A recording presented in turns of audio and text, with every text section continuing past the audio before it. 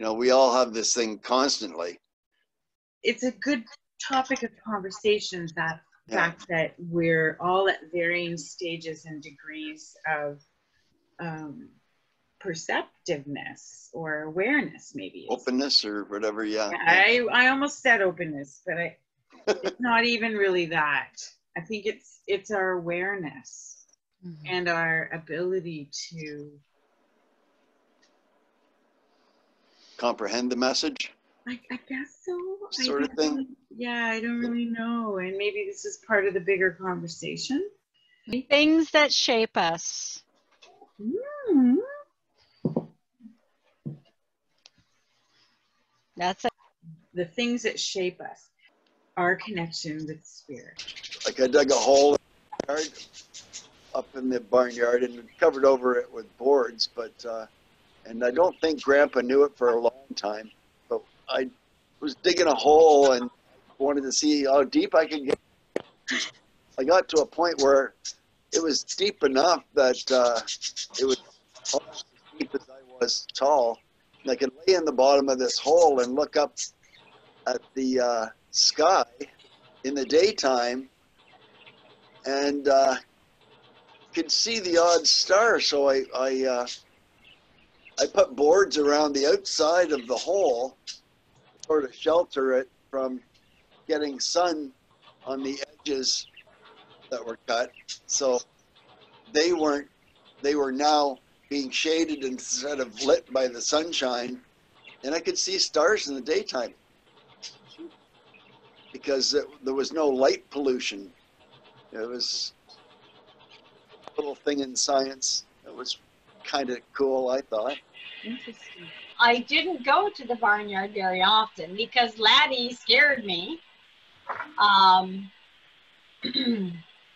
only go up to, you know, put the compost on the rhubarb pile or in the compost pile behind the rhubarbs, but not, I mean, I have some memories of being in the barnyard, but mostly being in the backyard.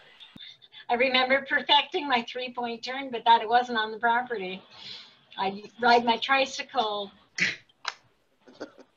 from our front porch up the street, and right before Byam's store property, you remember that there was that fence? There was a tiny little 2-tile sidewalk up to a step, and then nothing beyond that. I think a house used to be there, but there was a 2-tile and then a step up.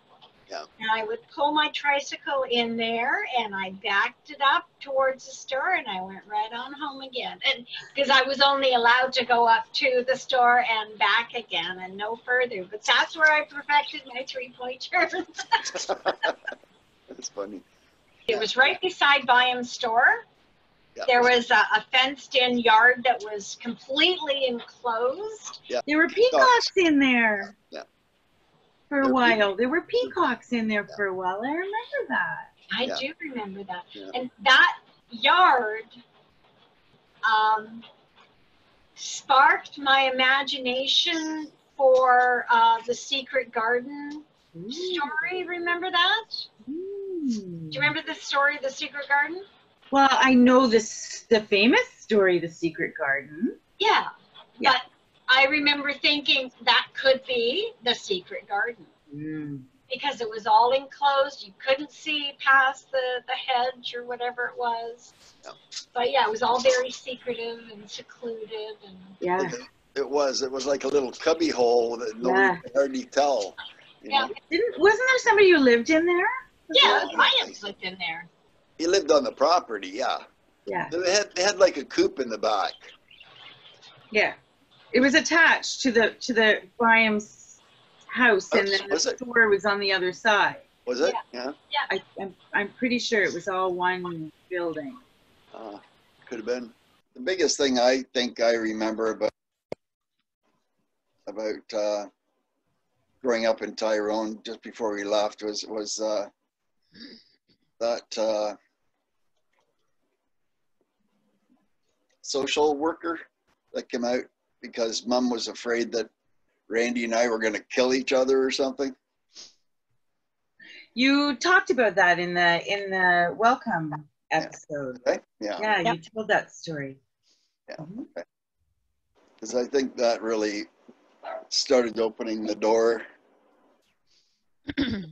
So where did that lead you? I think just an awareness. I think that was the beginning of the awareness, and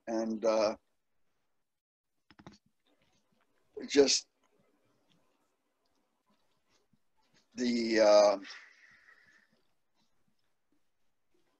realization that there's something else going on at the same time, that these things were happening. And to me, it was for myself, of course, but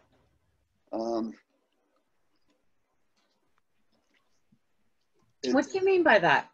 yeah, I'm working on it. Okay. It's an awareness that we're being looked after somehow.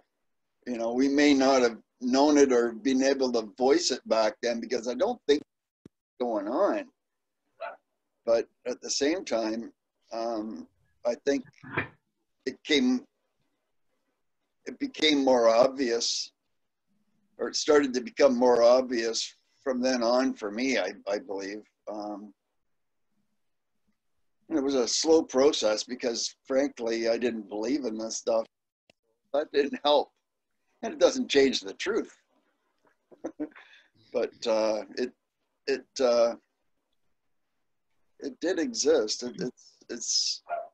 I don't understand how exactly it works that way, but it's like that seed of growth, you know. It just, I guess that incident planted that seed for me, and for me, that possibility just kept growing and growing and growing. When I'm trying to think of ideas, I try to clear my brain and try not to think of things, and just go to this still place. Mhm. And it's that where I seem to have access to all this other stuff. Yeah. Until you're at that still place, which doesn't have ego, it doesn't have the burden of money, it doesn't have all these other restrictions that, you know, that our normal life has.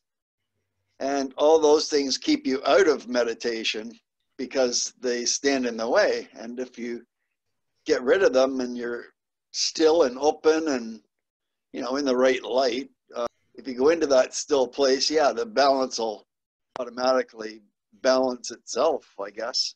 Mhm. But it's people's pride that they allow it to stop them from going there. You know, Yeah.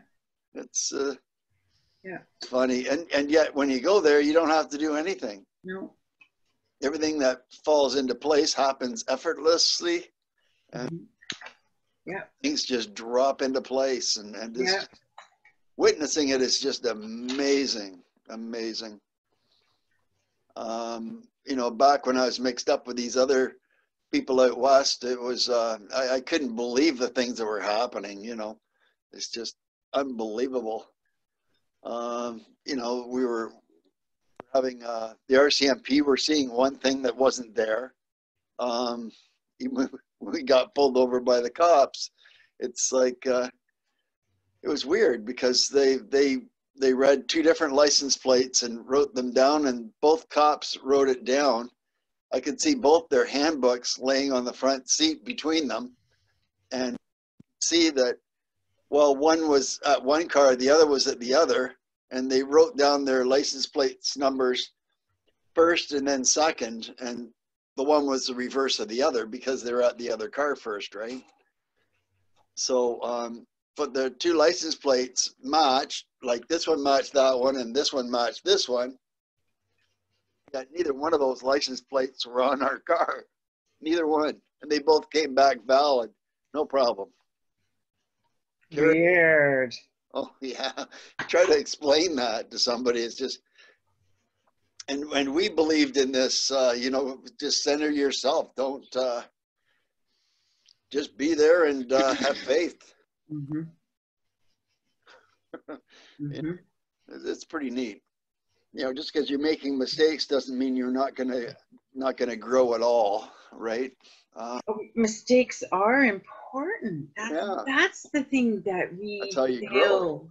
Yeah, That's how you grow. That's right. exactly. That's one of the things I think that one of the big lessons that we missed out on, because we were taught that mistakes are to be ashamed of, And avoided. and that when you make a mistake, you were in trouble.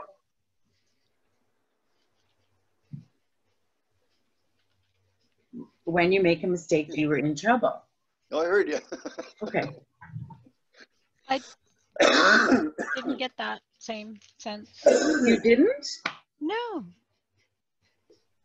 I mean, yeah, some mistakes, but some mistakes I felt were legitimate errors in judgment, and I have learned this, and I will know better next time. I learned from this. Yes. My that's mistakes have helped me be who I am and who I Absolutely. was at the time. I have,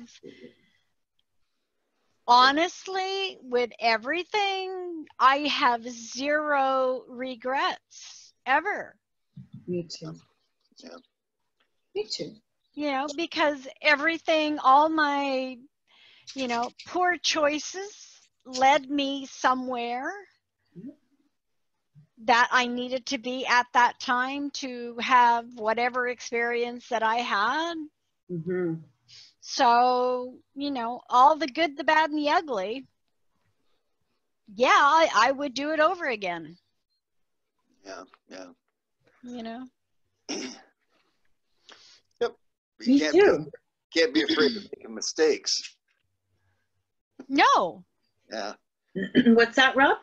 So you can't be afraid of making mistakes. Right. That'll So keep how did you grow up with that sense, Debbie? And then I have this other sense that mistakes are not okay. society. Maybe the quality of my mistakes were morally different than the quality of your mistakes. Maybe there's a different level of lesson there. Like we talked about in an earlier episode, you have sort of been this integrated person who has this sense of things, and you don't really have to get enmeshed in the seeking of meaning in order to embrace the experience. Yeah. What do you do? What? What do you do? Pretend? No, but like even with Dad, like Sometimes. Debbie and I have always had the same kind of instinct to stay separate. Yeah. And Debbie has, I've wrestled with my decision to do that, and Debbie's always had this very clear ownership, and I've always felt blown around by social obligation, my social expectation, actually, Okay. what it means to be a good daughter. Too late for that. I never bought into any of that, though. I know. I never bought into any of that. I mean, good daughter, what's that? Yeah, I can be the best person that I am. Right. But I never thought, does that make me a good daughter or not? See, I never thought about it until I was wrestling with my feelings around Dad. And that didn't happen until I was in my 30s. Yeah. I was really, I was clear about how I felt and what my expectations were and where I stood with it all. And then I think when I had kids, it all kind of got rattled a little bit. And I started questioning and seeking and trying to figure it out, and then tried to reconcile a couple of times. Yeah. And, you know, that didn't go well. But there was always this expectation, I think, that that Dad, you know, expected more, and I was never able to give. And so somehow I have allowed his point of view to have importance. I don't know how. Just, you know, it's weird. It's like on one hand, I feel completely detached, and on the other hand, I feel completely attached. Crazy paradigm.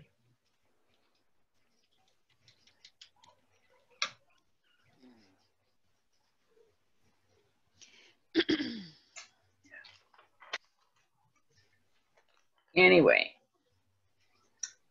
we're like, Anyway, I it's think 11:30. you want to wrap it up. I'm feeling like we should start wrapping it up. Yeah. Well, good talking, dears. Not that fast, eh? Yeah.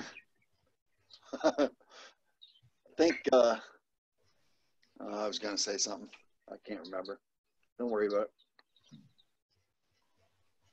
Yeah. Mm-hmm. I think some people in this world are screwed up in their way, the way they think. And some of those people are parents, and I think our dad was one of those people. So I see his problems for what they were for him. How they affect me is up to me. And you know, I guess that's why I came to terms with it, because I wanted to try to do what I could about bringing the relationship back together again somehow. So I did what I could, and I'm happy with it. And, Mm-hmm. You Yeah. should be. uh, For you. I never thought I had a bad relationship with Dad. Not really.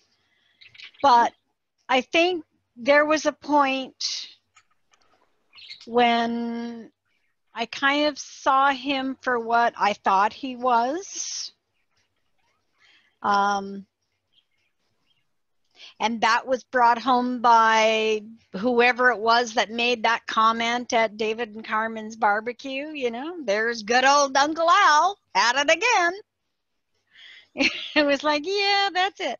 But my relationship really didn't go south until him and Barb had some kind of argument or some kind of falling out. yeah, I guess that's when Barb was in her 30s, and I suddenly got disowned because I was being lumped in as one of the girls, you know. It's like, oh, okay, that's how we're going to play it now.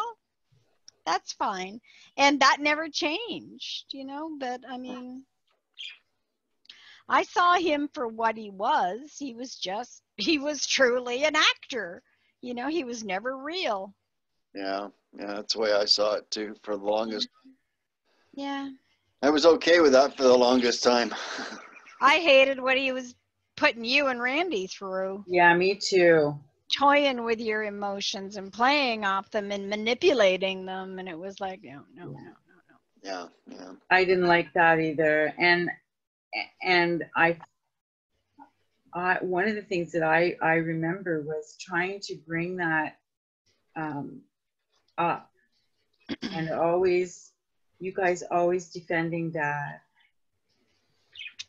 because you didn't really see it for yourself. Oh, I knew. Yeah. You know, well, as an adult, I knew. Yeah. You know, and it didn't matter if he thought he was manipulating me or not. I knew what I was doing, and I knew why I was doing it, not because I was being manipulated. Yeah.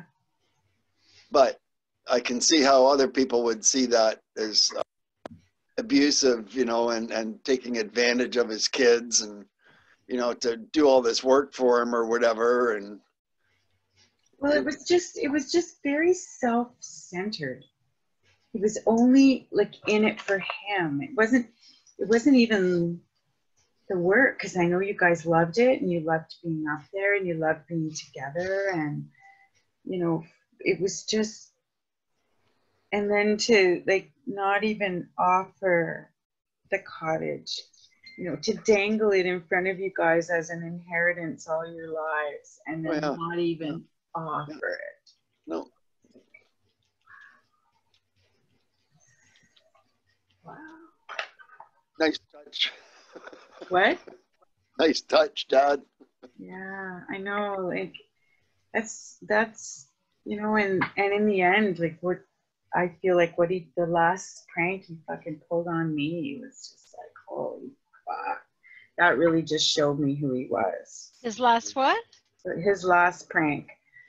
Just, you know, not wanting me to know, and sort of, you know, putting Rob in the middle. You know, because Rob knew that he was sick and dying, and he didn't want me to know. And then, and then refusing for me to even come to the service. Like, yeah, but that wasn't a you, honey. That was an us, the girls. Yeah. And I'm sorry, Debbie. Honestly, No. Don't be sorry. I thought, but you know, I feel slightly responsible in a way, because I felt like I'm hearing today for the first time that you know, some of your detachment wasn't necessarily yours, that you were boxed in with it because of me. No. Okay. Sorry to put that on you. My relationship was threadbare. I was holding on by half a thread, and that realization cut that. Yeah. No, and for that I will thank you. Yeah. Because that helped me release. And I keep remember, I don't know what you were doing at the time in your life, but you gave me this mental image of balloons and letting go and releasing the negativities. And that was one of the things that I did. Cool. And you know, okay, that's gone. Just let it go. You know, he is no longer entitled to the title of dad. Yeah. He is now father, sperm donor, good old Uncle Al. And that's how I looked at it. It's like, yeah, okay. Yeah. So I didn't beat myself up. Sorry, also carrying on a second conversation. Cool. And I don't feel like I beat myself up either, but I did struggle, because, you know, I don't want to get to the pearly gates and find out that I, you know, should have done this or should have done that, or should have thought about it. Yeah. Be true to yourself. No, I'm sorry. Be true to yourself. Yeah. That's exactly the message. Yeah, you've got to be number one in all things, and everybody around you has to understand that. Yeah. You know, whether it's your spouse, your children, your next door neighbor, your boss, your parents, your siblings. Yeah. You know? Your siblings. Yeah, really. True. Like, come on. Yeah. So true.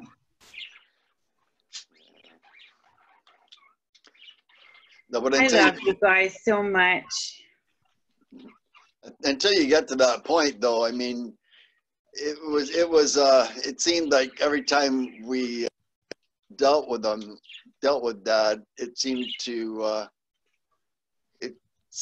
to be negative because of, you know, where we feel we were with that conversation until we let that go. Once we let that go, then we were okay again, you know, but it's hard to let it go. I didn't want to let it go, but it wasn't my call. It was Dad's. So Yeah. unfortunately. Well, and I think for me, a lot of the things that, I mean, Barb, I'm sorry, you asked me a while back about how I could, what put me in that mindset. And I think it's actually an accumulation of a lot of things. Desiderata. I have to count that big. I learned that in what, grade 7? For that Christmas pageant that Miss Sasana was putting on.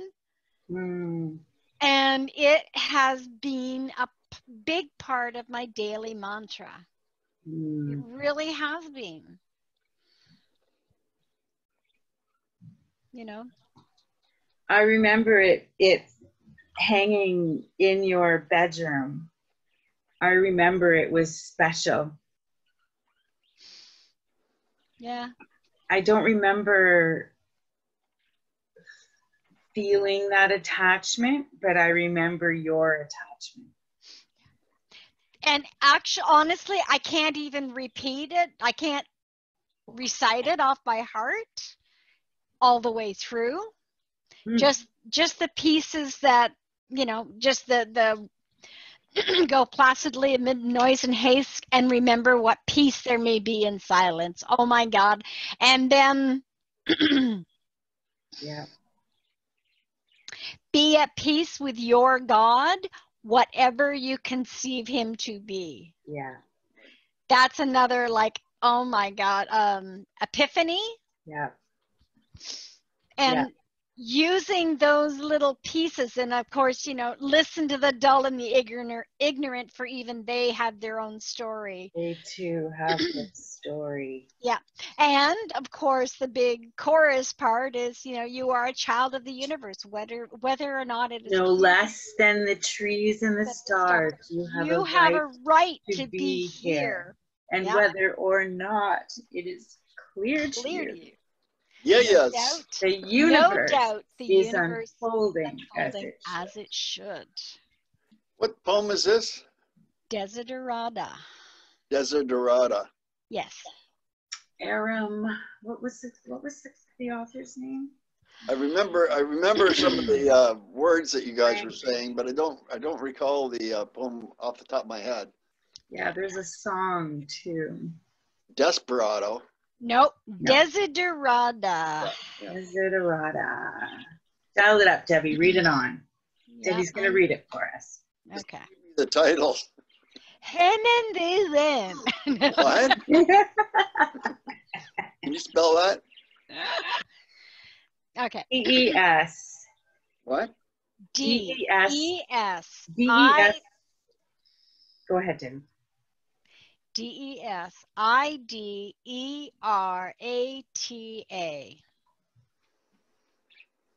Desiderata. Desiderata. Desiderata. Yep. Okay. Go placidly amid the noise and haste, and remember what peace there may be in silence. As far as possible, without surrender, be on good terms with all persons. Speak your truth quietly and clearly, and listen to others, even the dull and the ignorant. They too have their story. Avoid loud and aggressive persons. They are vexations to the spirit.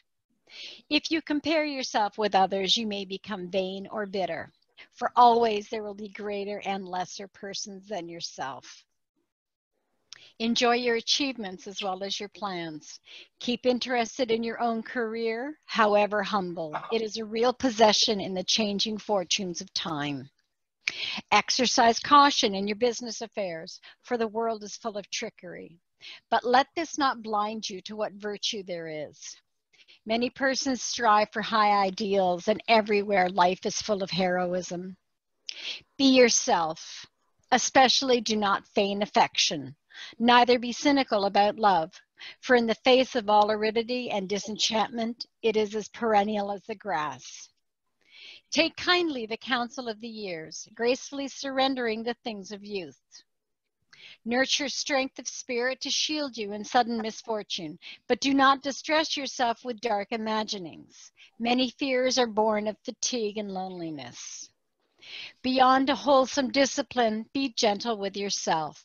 You are a child of the universe, no less than the trees and the stars. You have a right to be here. And whether or not it is clear to you, no doubt the universe is unfolding as it should. Therefore, be at peace with God, whatever you conceive him to be. And whatever your labors and aspirations in the noisy confusion of life, keep peace in your soul. With all its sham, drudgery, and broken dreams, it is still a beautiful world. Be cheerful, strive to be happy. And that was written by Max Ehrmann, E-H-R-M-A-N-N, in 1927. Ah, And you had that on your wall at what age? In what year? I still have it on my wall. still got the wall? I have a Manila. It poster was that, in Manila.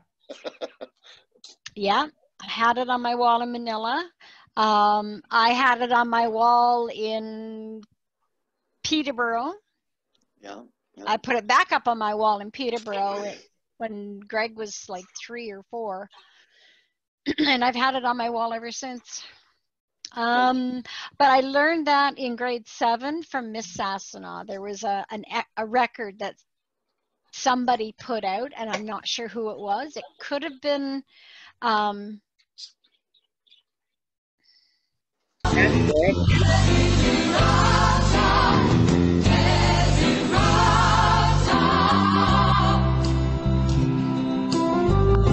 Go placidly in noise and haste, and remember what peace there may be in silence. As far as possible, without surrender, be on good terms with all persons. Speak your truth quietly and clearly, and listen to others. Even the dull and ignorant, they too have their story. Avoid loud and aggressive persons. They are vexations to the spirit. If you compare yourself with others, you may become vain and bitter. For always there'll be greater and lesser persons than yourself. You are a child of the universe, no less than the trees and the stars. You have a right to be here. And whether or not it is clear to you, no doubt the universe is unfolding as it should. Should be an opera. Enjoy your achievements as well as your plans. Keep interested in your own. I don't remember the accent. However humble, it is a real possession in the changing fortunes of time. Exercise caution in your business affairs, for the world is full of trickery. But let this not blind you to the virtue there is. Many persons strive for high ideals, and everywhere life is full of heroism. Be yourself, especially No. neither be Close. cynical about love. For in the face of all aridity and disenchantment, it is perennial as the grass. Take kindly the counsel of the years, gracefully surrendering the things of youth. Nurture strength of spirit to shield you in sudden misfortune. But do not distress yourself with imaginings. Many fears are born of fatigue and loneliness. Beyond a wholesome discipline, be gentle with yourself. You are a child of the universe, no less than the trees and the stars. You have a right to be here, and whether or not it is clear to you, no doubt the universe is unfolding as it should.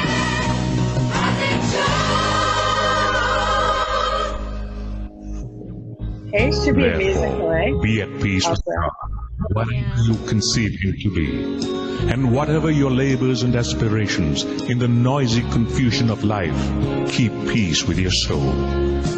With all its sham, drudgery, and broken dreams, it is still a beautiful world. Be careful. Strive to be happy. You are a child of the universe. No less than the trees and the stars. You have a right to be here. You are a child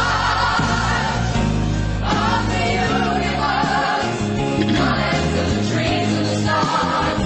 You have a right to be here. You are a child of the universe. So if I look on YouTube, this says the artist was Kamal, K-A-M-A-H-L. That's who sang that song.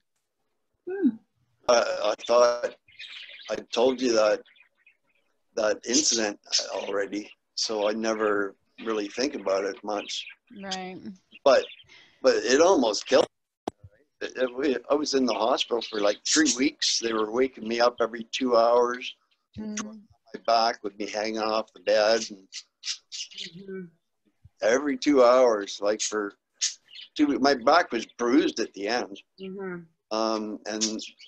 But you know, I suppose you have a choice. You can either let the fluid keep building up in your lungs. Yeah, it drowned you.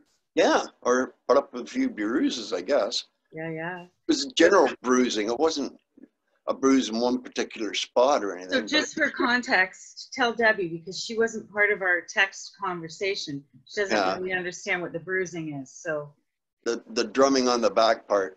No, I do understand. okay. Yeah. Barb wasn't sure I was Oh. aware of. I wasn't sure what she was saying when. I said some. I think I Don't forget the drum thing or something. I think I said banging on your back, Nana. The Nana banging on your back thing or something. Yeah. I referred to it, and then I had to explain it because Rob wasn't sure what I said. Yeah. Well, you weren't aware of what I was telling you about, though, either, right? No. Yeah. No, I just remember Nana doing it, and then over the years, I've done it for myself. Yeah. So you hang upside down on your bed with your head on the floor if you can, or on a pillow, and put protector in front of you. Don't try this without protecting yourself. And don't do this in front of company. But then you get somebody or do it yourself to bang onto your back while you're upside down with your head on the floor. So you're on your bed with your hips and your legs on your bed, and the rest of you hanging off with your head on the floor like a 90-degree angle. And then you bang on your back. And if you have your mouth open, you eventually cough. But even if you have your mouth open, it will drain. Your lungs will drain. It's the grossest thing ever. But wow, does it ever make a difference? Debbie? I grew up with bad lungs my entire life. Every winter, I remember spending 2 weeks in bed because I couldn't breathe. Bronchitis. And I never had Mom or Nana turn me upside down so they could pound on my back. No. Never. Yeah, it's not for that. What, Rob? It's for pneumonia. Yeah, it's for pneumonia, Dad. Yeah, I was Not in the for hospital bronchitis. for 2 weeks. I know, I was in the hospital for 2 weeks when I was 5 with pneumonia. I almost missed Christmas because I had pneumonia. Right. I don't remember anybody ever pounding on my back the way you guys are talking about. Nope. I don't know, Deb. No, I'm saying you two are talking like it's a family thing Like that it's a you thing. remember, and it's like I don't ever remember that. I remember they did it. They did it to me when I had when I had the hep reaction. Whenever that happened, and I got jaundice. Yeah. Yeah. What? That's pretty up. Jonas thing. Yeah. You know what though, Barb? I never had to get that from Nana or Mom or anybody as a kid. Never got from what? Sorry, what? Back to get the chest clear and stuff. I never got that. So maybe I just got it. Yeah, that's what Yeah. I'm wondering. That's what I'm thinking. Yeah, but you don't either, Deb. No, that's Yeah. what I was just saying. My history of bad lungs and predisposition to getting pneumonia. Yeah.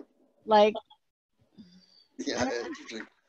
Yeah, you might have been the only one that had pneumonia at that time. Debbie was the one who had the bad lungs and pneumonia, though. Yeah, but Like, for Deb, it was mostly bronchitis. That was the first. yeah. But I'm Yeah. wondering, yeah, but I also had pneumonia yes, when I was 5. I was Right. hospitalized for right. 2 weeks. So was I actually at Yeah. 5. And they pulled me out of that iceberg. Go on. Anyway, it's not about me. Go on. I remember being in an oxygen tent. Yeah, I hated it. Wow. I don't remember. I don't remember that. I'm sure I didn't go to the hospital, though. No, I don't think you did. My first hospital trip that I remember was, for me, was I was 15 and I went in, no, 6. I went in to get my tonsils. I remember that too. And I remember they sedated me and then sat me on the end of somebody's gurney and wheeled us both to the operating room.